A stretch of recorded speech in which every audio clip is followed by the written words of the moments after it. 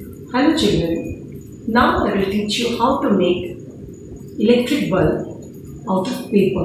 Okay, so by paper folding method, how will you prepare this electric bulb? So for this you require only colored paper. Okay, you can take colored paper, it's available in the market, and you also can use the white paper for it.